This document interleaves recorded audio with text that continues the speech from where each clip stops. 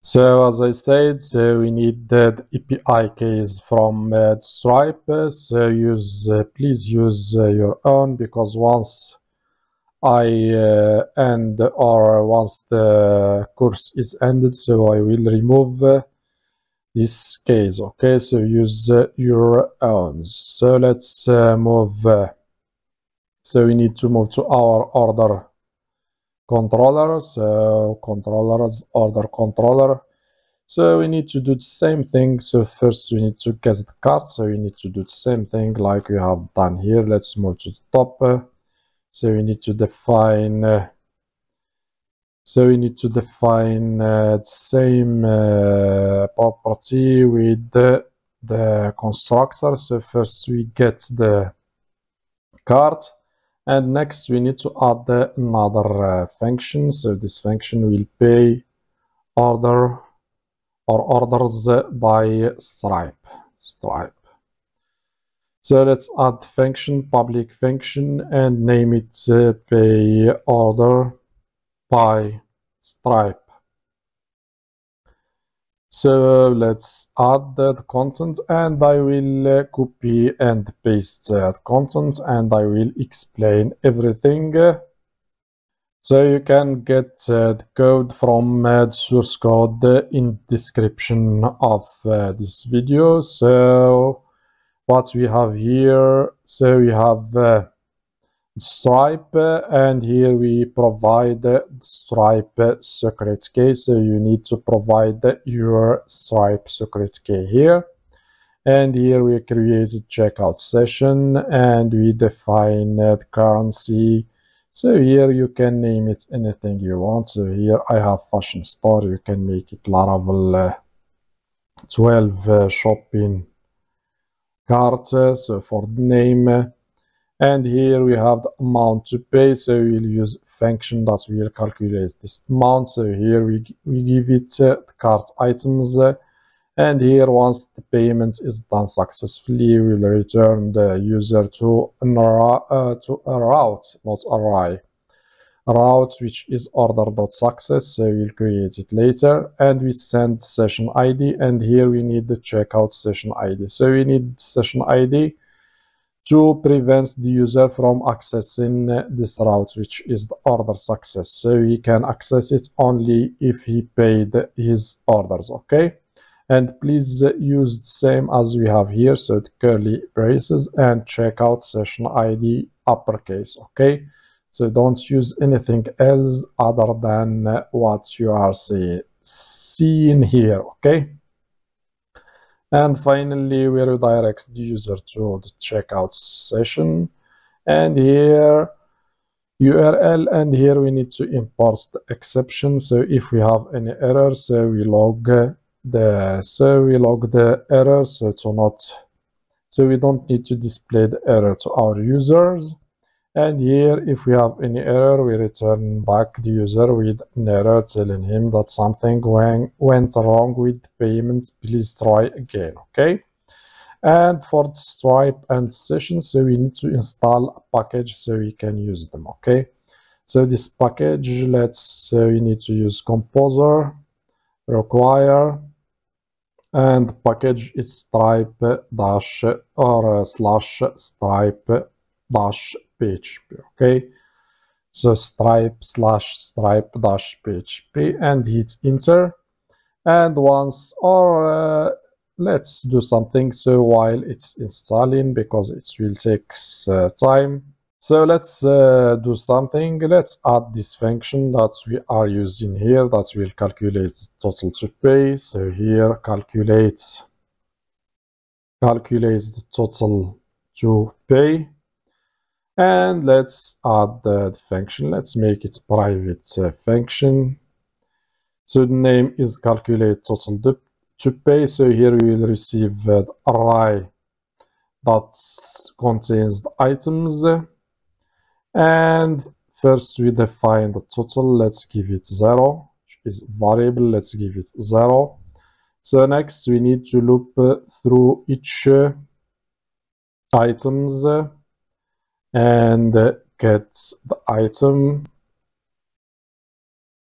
And finally, what we need to do, so we need to add total, and we add to the total the item quantity multiplied by the item, so multiplied by, so let's copy from here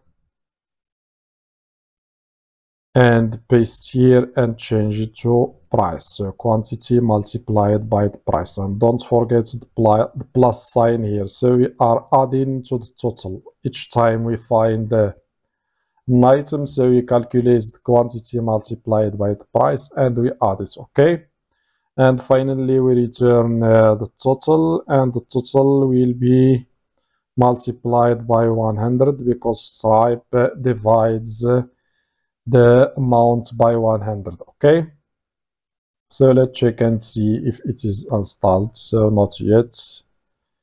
So it's generating the auto-loading files. So next we need the routes, which is so now I think we can import Stripe. Okay, so it's already here, and also the session. So the session from Stripe checkout session. Okay, so you need to import Stripe and Stripe checkout session. Okay, so let's bring so let's also, as I said, so copy the secret key from here, and we need to paste it here inside set API. Okay, and we are done. So what left? So we need to add this route. First we need to add the function and the route. Okay, so before we add the success paid function, so we need to do something. So we need to do a little change. So here, so when we get the checkout sessions, so we need to change the way we get session ID. So we'll so let's do something. So we need to remove the, so we need to remove array and use concatenation here, and we need to concatenate our route with session ID, and session ID will be equal to session or the checkout session ID. So we need to remove single quotes from here. Also let's remove space, and also we need here to remove the array and keep the single quotes. So let's go back again. So here we need to remove this and keep the comma. Okay, so just change it because I tested so it did not work with the code that we have done before, which is array. So use it like this. So the route order.success, and we concatenate the routes with session ID using the question mark, and we give it a checkout session ID. Okay, which is the same name that we have done before. Okay, so now let's go back down and add our function, which is success paid function. So what will this function do? So it will store, not store, but it will display success page. So let's add here public function. Let's name it, so instead of success, let's name it success paid. And what else we need here? So we need first to get a session ID, because the user, we need to prevent him from accessing this route if he did not pay his orders. Okay, so to do that, we need to get session ID using the requests get, and we get a session ID that we have added here, this one. Okay, so we can get it using the requests get. So now we have session ID, so we need to check if no session ID provided. If we don't have session ID, which means that the user tries to access this route without paying his orders, so we'll redirect him to the home page. Okay, so if no session ID. So in this case, as I said, we will, so let's see here, we will return redirect, so we don't have here. Okay, we can get this one and change it, so return redirect or return to a route, which is the route that we have. So I think we have a route which is the home. Let's go to the web dot, which is this one. Okay, so we can now redirect him to the home page. Okay, if he tries to access this route without providing the session ID. Now if we have the session ID, what we need to do, so we will use try and catch. So let's use try and catch. So here we have try and catch. So first we need to do something. We need to get the session, and to get session, so we need to use the same thing that we have done here. Using session, which is this class, we can call another method, which is the retrieve. Okay, so where is it? So here we have session, and we call the retrieve method, retrieve. And this method, what will do, it will get session ID using the provided session ID. Okay, so now we have session ID, and what we need to do, so now we need to forget the card. So like we have, so where is it? So we did not do that here. Let's move to our cards controller. So like we have done here. So let's copy from here and paste here. So now we have session ID. So we need to forget the cards and forget the card total items. And we need to return here. So here we will not return or redirect the user, but we will return a view that we'll create soon, which is success paid.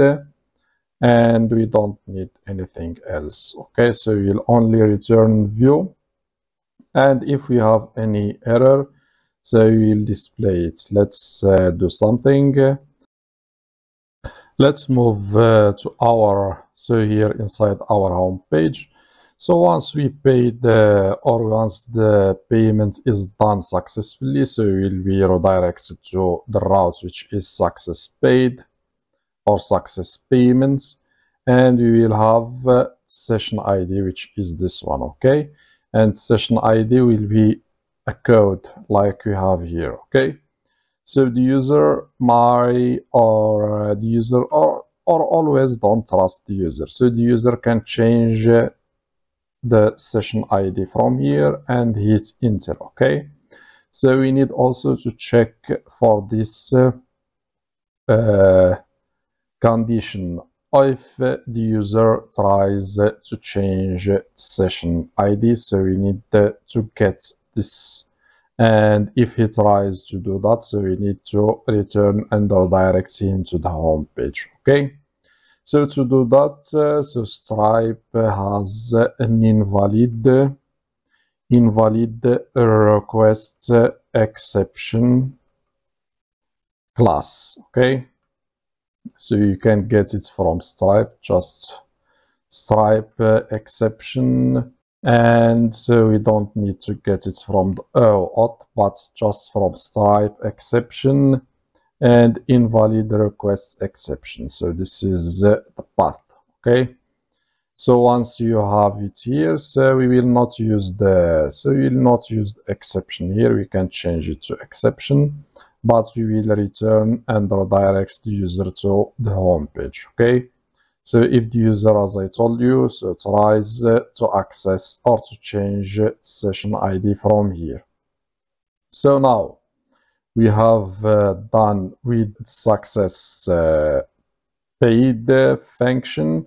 So what is next? So next we need to add the routes, because we did not add the routes. So let's copy and paste here. So we have two routes, but before we do that, I just remember something.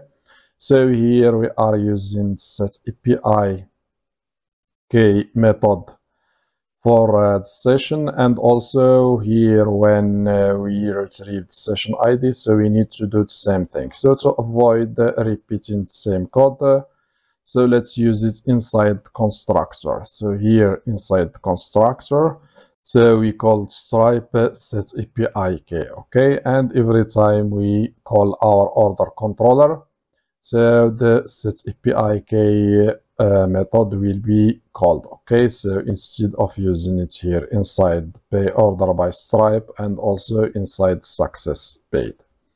So let's now add the routes. So as I said, we have two routes, one for paying orders and one for the success paid page. So let's change it here to get and change the path to order pay, and controller is order controller, and don't forget to import it. So what is the name? Let's go. What is the name of the method that we have added here? So pay order by stripe. So let's copy and paste it here and change the name. So name here is order.pay. And we need another one. This one will display the success message or success, or will redirect us to the success page. Let's call it also success pay. And what is the name? So let's move down. So we have success paid. Okay, let's change it here to success paid. And we can name also the order.success. We can name the route to order.success. And we are done. Now we have two routes, okay? So let's go. So what is next? So next, let's do something. Let's add the route here inside the proceed to the payment. So we need to add the route that we have defined, which is order.pay. Okay. So let's do something. Let's refresh the page and see if we will be redirected to the Stripe checkout form or not. So if we hit proceed to payment button, so as you can see, we are redirected to the Stripe checkout form. So now we can pay our orders, and we have here $21. So let's add an email, add test card. So let's add here text, the test, not the text, test card. And also we need date, security code, and full name. So let's add name and let's pay now. So now the payment is done successfully. So we will be redirected to the page. So the page doesn't exist. So you will get an error telling us that the view doesn't exist, which is the view that we have defined inside our controller here, but the payment is done successfully. So we need now to create a success paid page, okay? So as I told you, so we are redirected. So here we have success pay and we have the session ID, okay?